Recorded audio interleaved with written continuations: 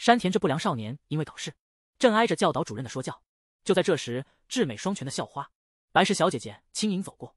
山田心情本就烦躁，这下更烦了，于是他打算捉弄一下白石，结果在楼梯上一不小心踏空，砰的一声，山田白石堆一起。看着那镜子里的白石同学特别版皮肤，山田惊呆了。他赶紧溜回教室，却看到自己的躯壳在勤奋记笔记，甚至课堂上积极举手发言。山田火大了，直接把白石拽上天台追问究竟。机智的白石说：“咱俩再从楼梯上栽个跟头，可能就能换回来，但有个条件，现在不能栽，会搞乱课程安排的。”原来我们的学霸白石还是挺在意学习的嘛。山田这少年虽然不懂，却也只好等待了。突然，山田灵光一闪，觉得是个偷窥的好时机，飞一般冲进女厕所，自检一番，看得山田血压直线上升，险些在女厕掀起血雨腥风。意外的发现，学霸白石竟然也遭受校园欺凌。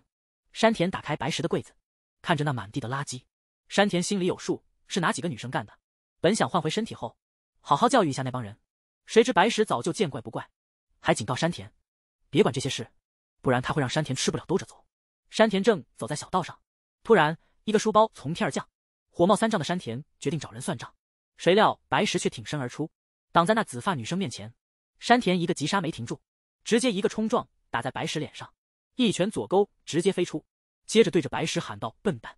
紫毛女生被眼前这一幕吓得下巴都差点掉了，她没想到白石敢这样挑衅不良少年山田。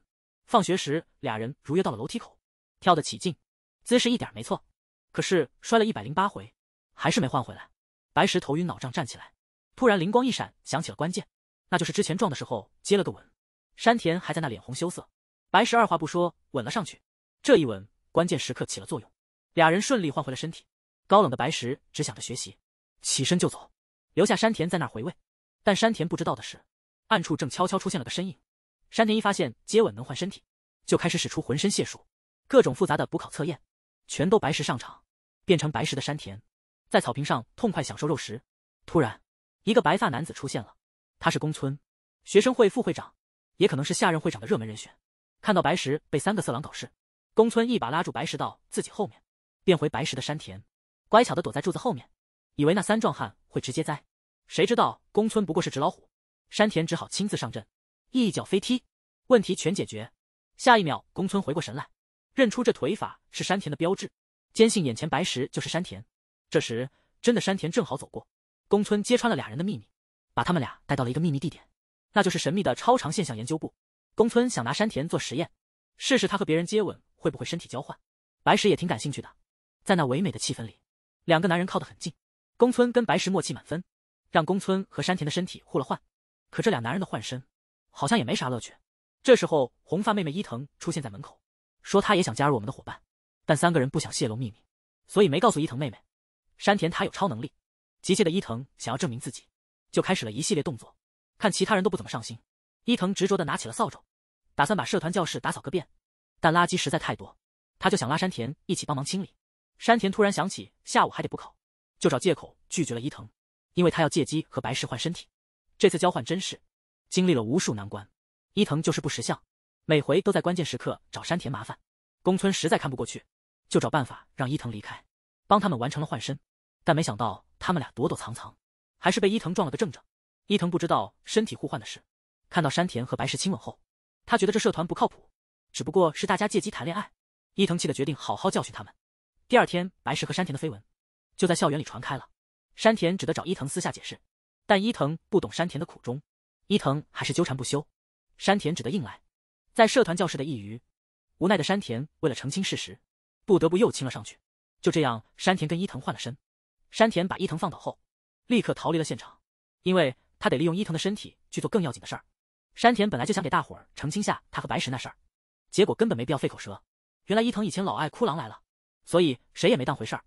心想事成的山田打算去教室找伊藤换回来，可一回到教室，伊藤人影都没了。急得山田忙告诉宫村和白石这茬，其他同学找了老半天也没找到伊藤。宫村立马变侦探，决定从伊藤的东西开始查。翻来覆去一番，他们在伊藤手机里翻出了一条信息，猜着伊藤可能跑公园去了，顺带还发现了催债短信是超能力玩意儿的。消息一到手，他们3个二话不说冲向公园。到了之后，就看见变成山田模样的伊藤正被人家踩在脚下呢。山田看那2个大块头耍赖，心说真有你们的。两个壮汉也不是省油的灯，直接冲着伊藤说：“这不都是你自找的吗？”山田听了心里那个憋屈啊，于是拿出自己那一手，那两壮汉直接栽倒了。事情解决之后，大家也都明白了对方的小秘密，可伊藤还嫌不够劲儿，决定再来个高难度的，考验下山田那神通广大。第一关，山田的活儿加白石的取巧，跟宫村来个大换位，伊藤看得两眼放光。第二关是山田的活儿加宫村的壳，跟伊藤换。最后一关，山田的活儿加伊藤的躯，还有宫村的活儿加白石的壳，来个大混搭。我告诉你这步骤，不懂点数学真是白搭，真是一锅乱炖身体版。搞了一圈下来，伊藤还觉得意犹未尽，非得再来10086轮实验才甘心。伊藤气冲冲的从学生会回来，嘴上说着没弄到社团的钱，正啃着饼干的山田突然来了灵感，要是能筹到点钱就好了，咱们也能弄个微波炉，这样再也不用吃冷面包了。就这么着，山田因为面包资金的事，硬拽着宫村去找学生会长，可是会长眼里只有妹子，根本不搭理山田。山田撞得满脸灰尘，回到社团教室里，正纳闷该咋办。山田瞄了白石一眼，灵机一动，山田跟宫村干脆变身，变成白石和伊藤的模样，准备再去会长办公室碰碰运气。门一推，两人使出浑身解数，还以为会长被蒙在鼓里，结果会长一眼就认出了山田。会长早就识破了山田的特技，加上两大汉子的表演太过头，根本没法忽悠会长。两人没死心，又去硬要会长拨款，没想到会长居然点头了。看来妹子光环还挺好使，但是会长提了个条件，他们得帮学校搞定件事才行。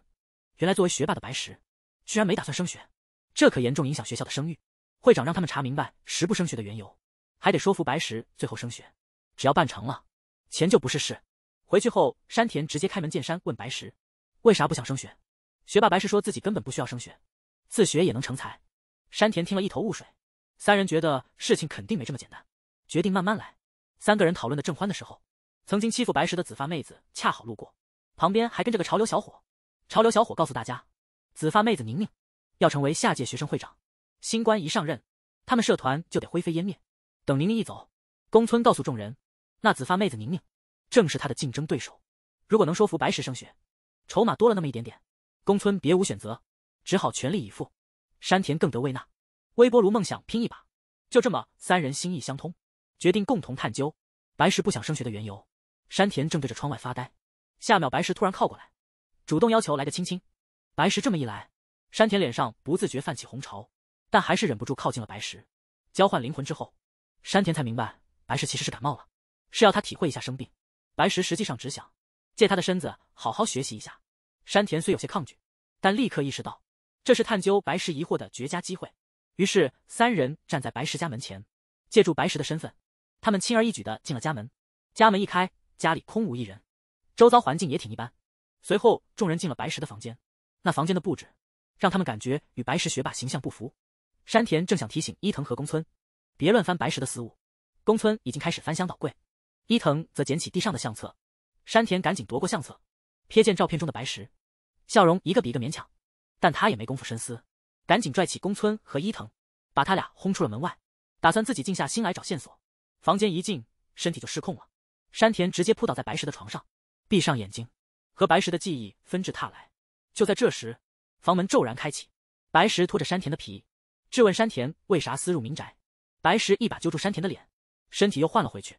白石病得不轻，山田坐旁边，忍不住问：这课程重要，还是身体重要呢？趁机探探口风，那么爱学，为啥不想上大学呢？白石说生活里除了学就是学，无论在家还是校园，他总是一个人。白石软弱地对山田说：想睡会儿，让他回家吧。山田说了声抱歉，正要走，但看那客厅空荡，心里挂念白石。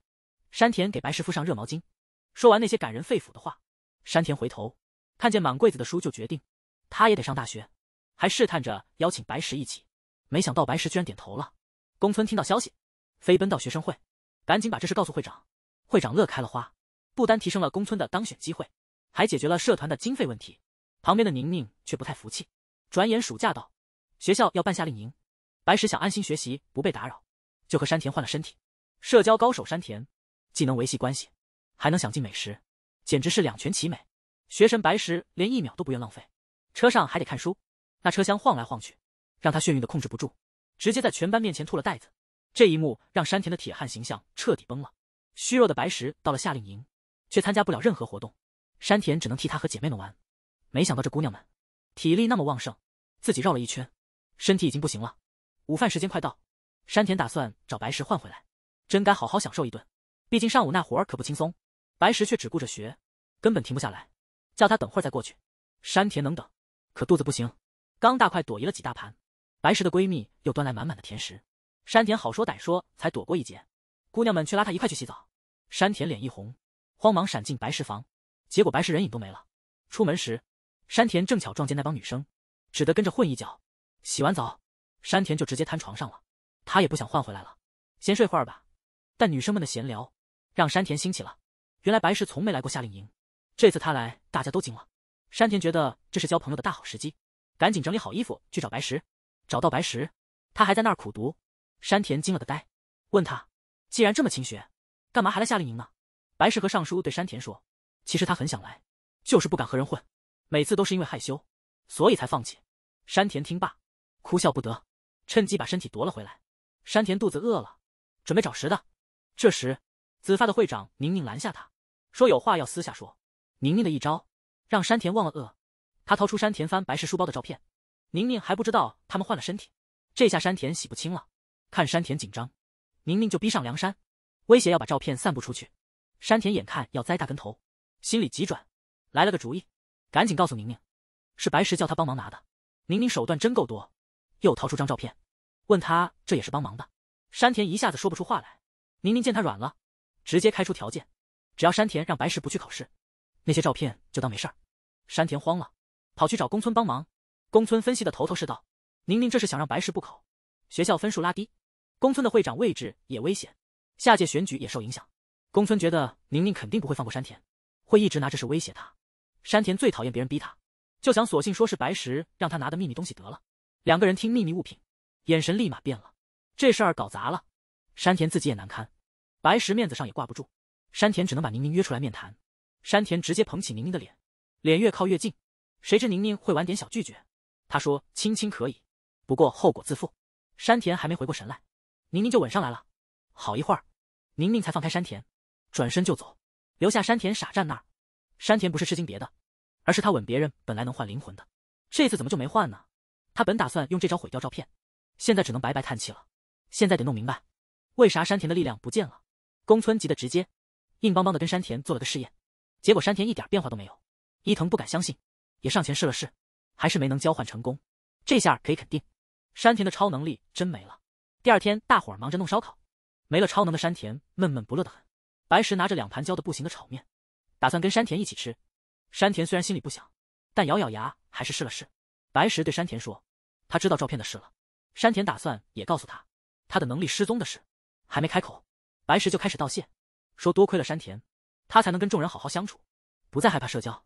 还没说完，朋友们催着，白石就跟他们去玩了，只留下山田一个人孤单单的。白石为了躲宁宁手里的照片，干脆不参加考试了。但山田心里还是担心他会搞出别的幺蛾子，毕竟心思女人难猜。正想回去跟社团商量，一开门就看见宫村和伊藤正站在门口。伊藤递上他那爱心满满的便当，宫村也说他带了便当给山田。接下来两人为了让山田吃自己的便当，开始在那儿拉扯起来。山田平静地说他自己带了饭，谁的便当都不需要，还说希望世界和平。听完这话，两个人都伤心地跑墙角去了。山田心想他们是不是吃错药了，但他们的举动让山田目瞪口呆。最后他们得出了结论，因为夏令营最后一晚，山田亲了大家一遍，所以他的超能力没丢，变成能夺走别人能力了。山田一听，立马送上香吻2枚，希望他俩能快点恢复原状。亲完的两个人跟被甩了似的。宫村觉得山田这能力能让全校女生听他号令。山田一听荷尔蒙飙升，脑海里已经天马行空，鼻血虽然狂飙，山田还是硬着头皮不认账。理性的宫村提醒山田，白石之所以留在社团，是因为山田那换身体的能力，如果白石知道超能没了，估计他会默默走人。于是山田他们决定暂时瞒着白石，不提超能失踪。山田想着肯定是宁宁搞的鬼，打算去找宁宁问问清楚。谁知门一开，白石就站在那要亲上来。山田为了不暴露能力没了，只好一直往后退，保持距离。山田找遍了班级和学生会，大家都说没看到宁宁。中午了还是没找到人。这时候偶遇白石，山田本来想溜了，却被白石叫住了。山田就把能力变了的事全告诉了白石。白石不但没想退社，还挺高兴的，因为山田躲他吻不是讨厌他。气氛一下子热起来。这回白石主动让山田亲，亲了一大会儿才停下来。他俩发现又换身体了，看来事儿没那么简单。宁宁和朝南全看在眼里，宁宁不知怎的特别难过，朝南看出来了就跟上去了。宁宁告诉朝南，自己才是被俘获的那个，所以这么心疼。这一招真是损人不利己，完全不划算啊！学霸白石上线，快速分析，弄懂了超能力怎么变的。原来俘获是宁宁的本事，山田的超能力是复制的，所以山田和白石一亲，就复制了白石换身体的能力。白石本身的超能力是交换，山田一下子反应过来，还没来得及仔细想，就被一个飞脚踢中。朝南看宁宁伤心，心里不是滋味，绝不允许自己喜欢的人受气。两个人一边打一边回忆过去。山田从小就爱打架斗殴，高中了也没法融入集体，找不到玩伴，偶然遇见了初中同学朝南，两人命运惊人的相似，后来就形影不离，像亲兄弟一样好。谁知道现在两个大男人为了爱情大打出手，打完之后朝南懂了山田的能力，决定让他再去亲一下宁宁，好解除宁宁的俘获。山田自己刚挨了一顿揍，想到宁宁一直躲着，就不愿意答应朝南。朝南只得让步，答应删掉那些照片，还真诚道歉，跪下来求山田帮个忙。山田看朝南那样子，本想拒绝就走，没想到白石居然答应了。山田忙问白石为何答应，白石反问山田，山田戏谑说你是不是吃醋了？白石听了气得不轻，直接给了山田一耳光。白石懂了，山田不是真生宁宁的气，其实是在跟朝南斗气。山田看形势不妙，只好答应了朝南的请求。朝南满意的走了，望着朝南的背影，山田回想他俩的点点滴滴。朝南曾是那位热心市民，看见妹子受欺负，立马变身正义侠。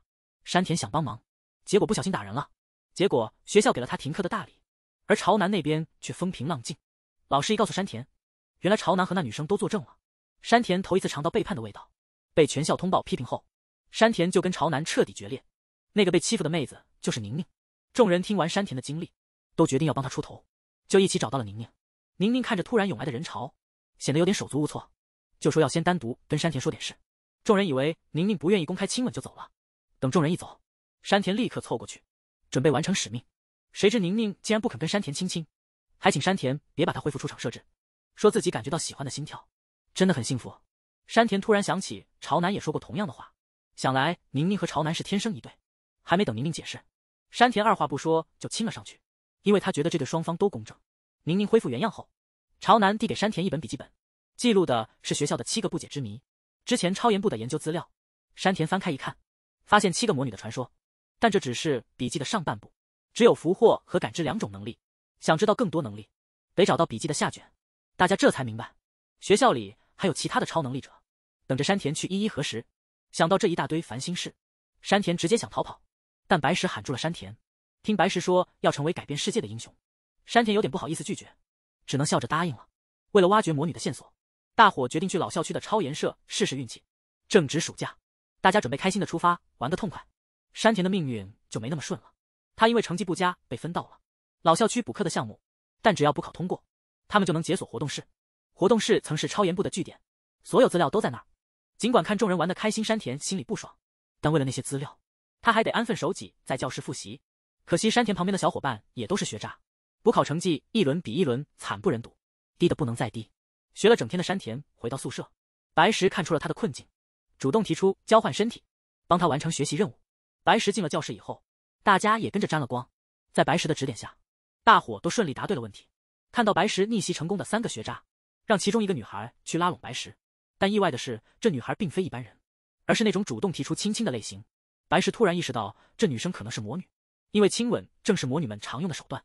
2个魔女接吻能力失效的事实，更让白石确信女生伢子就是魔女。虽然伢子的能力还是未知数，但她显然盯上了山田，肯定还会找机会对山田出手。于是白石决定和山田换回身体。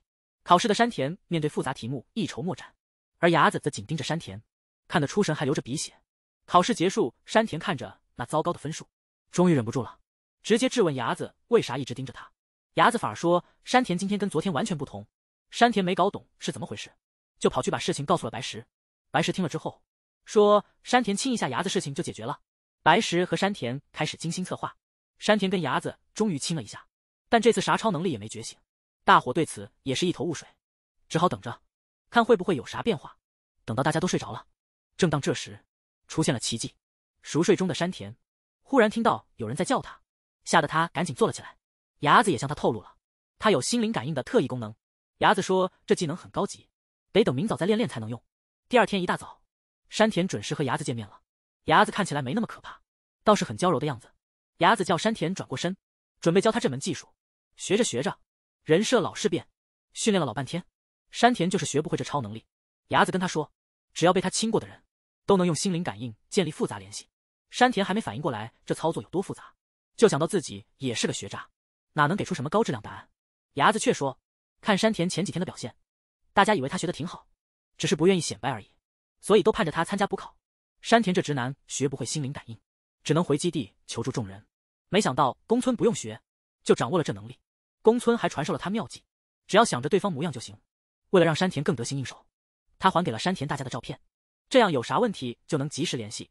接下来就是复杂的作弊过程，还真是高级的心灵交流呢。山田先把题念给宫村听，再让宫村告诉白石，白石想到答案再传回给山田，最后把答案发给了众人。大家齐心协力的成果，不但过了关，分还特高。学习任务终于完成，大家打开了活动室副本。原本以为会轻松过关，推门一看，活动室空无一人。开门的老师解释了原因，原来已经被别的团队用过清洁过，只好再找新的线索。宁宁跟宫村突然意识到，肯定是会长大人收拾的。大伙努力了好几天都累垮，想放松下，看看烟花美景。白石趁着烟花的时候问山田，是不是每个魔女都有心愿才有超能力？直爽的山田说自己啥也没期待，但每次魔女一出现，他的世界观都得改写。他下定决心要揭开魔女的秘密。烟花绚烂时，山田分享了下一位魔女的线索。这位魔女的情况有点特别，不好好上学，非得宅在家里。山田和宫村决定就去玛利亚家碰碰运气，以为家里没人，想翻墙进去，结果正好撞见回家的玛利亚。玛利亚让他们帮忙做家务，自己却在沙发上睡大觉。宫村看准时机，就让山田去试试玛利亚的超能力。关键时刻，玛利亚突然睁开眼睛，她留下山田一个人，直接告诉山田她能预知未来，也知道山田会来找她，但她希望山田能帮帮她。原来因为预知火灾的事，同学们误会她是纵火犯，让她不敢回学校去了。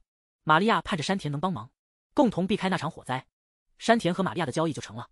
亲吻玛利亚的山田已经预见自己会被宁宁打倒，下一秒他真的栽在地上，这也证明了玛利亚的能力确实存在。宫村根据山田的叙述推理出这能力是用他人视角看未来，火灾时得有个第三人在现场。山田从玛利亚那知道了，就是在游戏厅的健太郎。山田找到他后了解到，他喜欢白石，打算明天告白。他想不通健太郎跟火灾有啥联系，直到健太郎带他到厨艺教室，他才知道健太郎伤心就炸天妇罗。第二天，山田利用玛利亚的预知，得知火灾今晚就要发生。山田急忙找健太郎换身体，试图阻止这火灾。健太郎不愿意，宫村和山田只好联手。没想到健太郎武艺超群，把两个人都打趴了。山田发现这条路不通，回去跟伙伴们商量对策。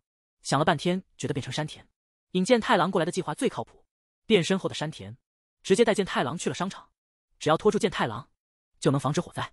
由于情况变了，玛利亚预知到更糟的未来，山田也听到健太郎的告白。山田不忍他失望，正想撒个谎答应他，只是怕他再去炸厨房。白石突然出现，当着健太郎面换回了身体。这一幕让健太郎伤心跑了学校。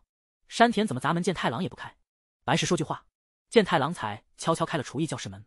山田抓住机会走进去跟健太郎换了身体，成功避免了火灾。太郎一听说魔女的秘密，就跃跃欲试，想加入超研部。宫村这时收到了会长的新任务，得解决个棘手的问题，就是那个年纪诺亚和他小弟的捣乱。大伙儿一合计，觉得那女生很可能就是下一任魔女，笔记下卷说不定也在他那儿。山田决定得亲自去摸摸这学妹的底。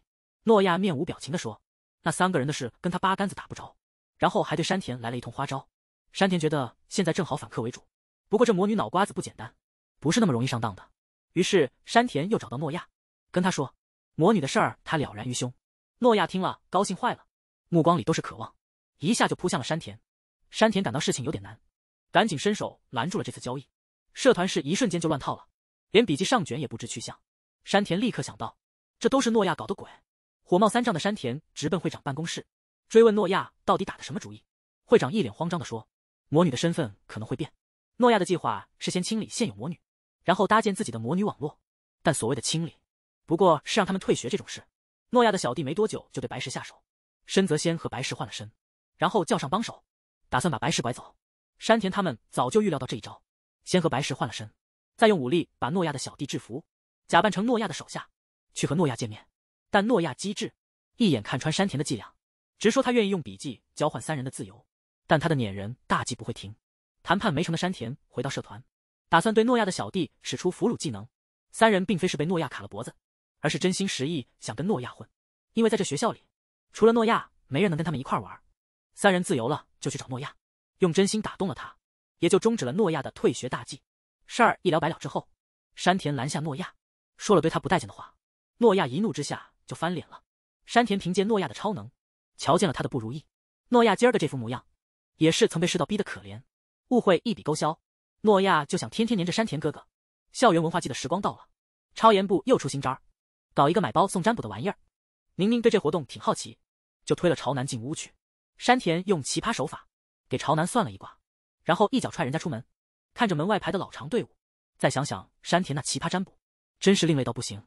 接吻10086次后，山田的嘴都麻了，但幸亏他们社团凭山田一股劲儿赚了个满钵满盆。活动完了，玛利亚找到山田，告诉他想谈场甜蜜恋爱，让山田帮忙去掉自己的能力。山田在诺亚指点下找到了能抢魔女能力的真一。真一虽然能帮忙去能力，但他现在的透明人能力太强，不想被玛利亚的能力取而代之。真一现在有了透明人能力，想干的砰砰事儿多了去了，真一才不愿放弃这好处。山田为了帮玛利亚，一直在那儿死缠烂打。真一本来想让山田看不见自己，结果山田1秒后手就搭在了他肩上。原来俩人都是专干魔女的。山田的技能是复制粘贴，真一的技能却是剪切，两个人的能力互相抵消，所以什么事都不会发生。真一只好坦白自己的需求，如果山田能查出会长最希望谁当选下一届会长，他就愿意帮玛利亚。但会长不想轻易透露关于选举的内幕，山田就想利用宁宁的俘虏能力，逼会长老老实实招来。没想到会长的保镖手艺了得，一下子就把山田给干趴下了。然后会长直接把山田五花大绑，催着他赶紧说出此行目的。得知山田是为了帮玛利亚去能力，美琴马上解了山田的绑，还说自己曾求会长去掉透明的能力，来了一趟学生会。山田不仅找到了第6个魔女，还找到了真一透明能力的根源。会长说宫村真一宁宁3人势均力敌，都是自己看好的候选人，但谁如果先找到第7个魔女，谁就能成为最终的赢家。山田把这信息告诉了众人。真一忽然想到，如果现在去了玛利亚的能力，透明的能力就会转移给新的魔女，反而会让任务更难。虽然愿望没实现，但玛利亚还是衷心感谢了山田。意外一吻让山田惊慌失色，因为他遇见了可怖的未来。真一成了学生会长，而白石变成了他的秘书。看到那时的白石不快乐，又回到了最初的模样。山田不想让这成为现实，便和宫村加速寻找魔女的步伐。大家同心协力，还是没找到第7魔女的线索。真一这边却没什么动作，这让山田感到不对劲。他识破了真一的诡计，及时破坏了他坐享其成的计划。山田把白石带出来，想做个身体交换，但平时游刃有余的山田这会儿却变得害羞。最终还是白石主动吻了上去，完成交换。白石感到事有蹊跷，便问山田出了什么事。没办法的山田只好把未来的情况统统告诉了白石。白石觉得当秘书没什么大不了的，还让山田别放在心上。山田着急了，直接吐露心声。白石听后表示自己不会再像以前那么软弱，还叫山田别那么担心。宫村透露说他姐姐好像知道第7魔女的线索。众人刚到姐姐门前，飞刀就嗖的一声插墙上了。看来姐姐发飙了，连自己弟弟都不顾了。宫村因为吓到，就把山田给推进去了。山田心里虽然忐忑，但还是勇敢靠近姐姐，趁姐姐还没反应，迅速和她身体交换。然后山田就威胁姐姐，如果不吐真言，自己就来个脱衣秀。姐姐也不是省油的灯，直接就开始脱上衣了。山田看到白石的裸身，吓得赶紧躺平。山田向姐姐阐述了来意，誓言一定要改变未来。姐姐听了山田的话就爆笑，然后把知道的第7魔女信息全都告诉了山田。第7魔女能消除记忆，姐姐就是被这能力和挚友断了联系。了解真相的山田决定自己也要抹去记忆。众人也说记忆消失后悔，重新告知山田魔女的事。山田和白石交换回身体，静候第7魔女现身。山田想让白石先走，他担心白石记忆会丢。两人一不留神就开启了第1次亲吻的约定。白石一离开，第7魔女李香准时出现。李香话不多说，直接动手要抹掉山田记忆。山田还没缓过神来，李香已经完成了消除工作。但李香告诉山田，记忆要24小时后才消失。然后李香欢蹦乱跳的走了。山田耐心等了24小时，发现记忆根本没丢。他急冲冲跑去社团，想把这好消息告诉伙伴们，但推门一看，大家都不认识他，甚至问他要不要加入社团。山田这才意识到，不是自己会忘记，是别人忘了他。正当山田角落里伤心时，真一找到了他，跟山田说自己还记得他。两人决定一起干掉李湘的力量。白石找到山田邀他加入社团，山田鼓起勇气向白石表白，但白石说自己心里已经有人了。山田被拒绝后，疯狂询问白石喜欢的是谁。从伊藤那儿得知，白石是跟宫村一起摔楼梯时认识的。山田更加坚决，要让白石记忆恢复。会长告诉山田，魔女们失忆后开始乱来，然后就把山田给轰出办公室。宁宁找上山田，说能帮他追到白石。其实宁宁是想让山田为自己效力。看着宁宁，山田决定先弄到那俘获能力再说。可交易的时候，恰巧被经过的白石看见，白石也不明所以，泪水就这么掉了下来。山田看着白石哭不忍心，把一切都告诉了白石。现在这些疯狂的事儿，想和白石心心相印时，却换来了白石的耳光。现如今他肯定认为山田就是个彻头彻尾的渣，他肯定不会和山田亲亲。山田解释的真有耐心，白石心情好像晴天霹雳。反俘后的宁宁找到山田次日，直接开骂，说山田害苦了他。在那喧嚣吵闹中，山田看出宁宁记起了过去，他也终于找到了破解之道。宁宁记起了过去，找朝南解了空，即便朝南没了力量，他还是选择坚守在宁宁身边。宁宁也豁然领悟了心之所向。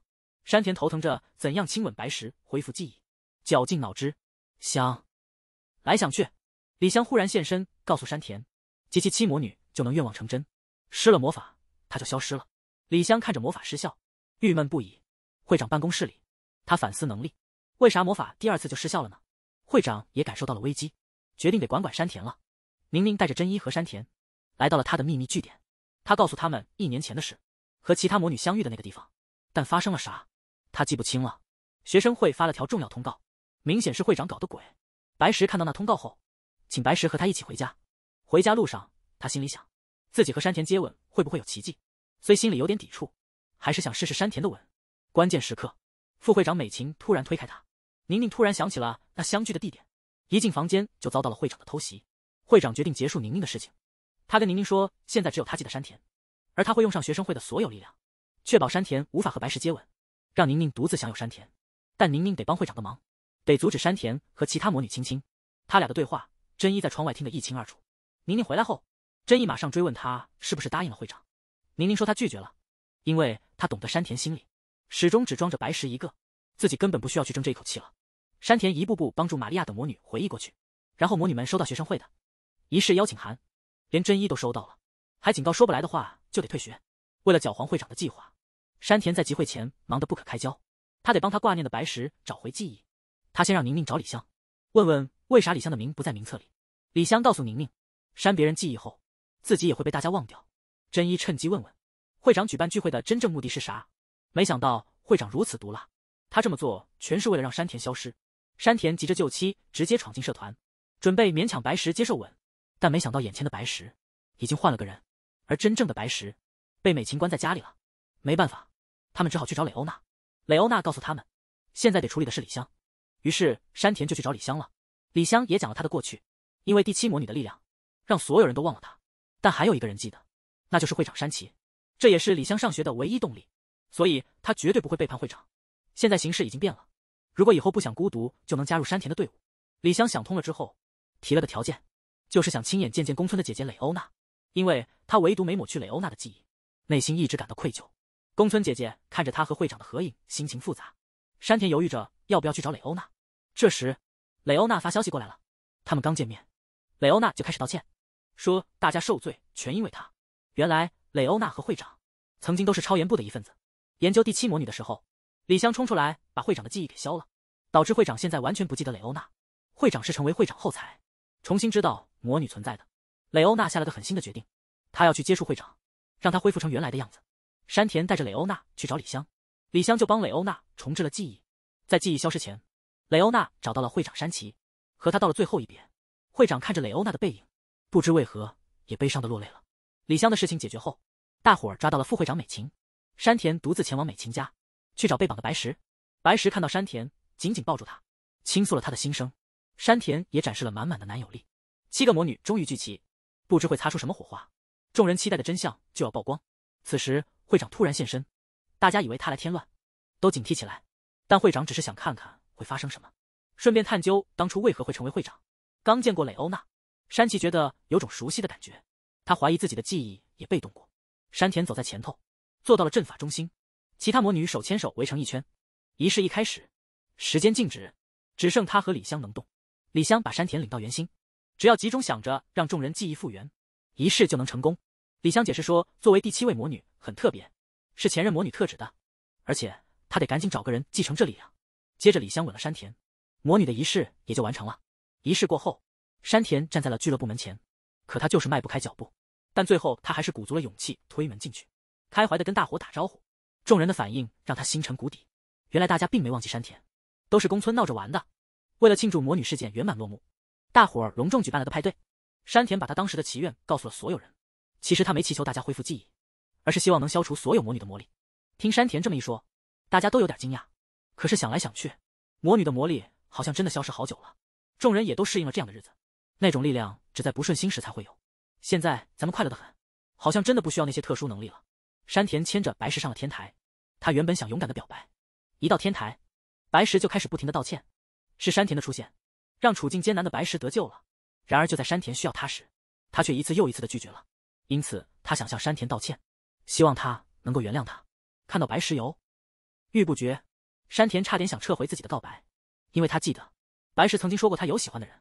这时候白石告诉山田，他心上人其实就是他，让他别再犹豫了。白石最后接受了山田的爱意，紧接着就是两人的亲吻。虽然接吻已经不是第一次，但这次俩人都显得特别害羞，犹豫了半天，只是轻轻一吻，然后白石就羞涩的逃开了。但霸道总裁山田紧抓不放，最后两人在一起热烈的吻了起来。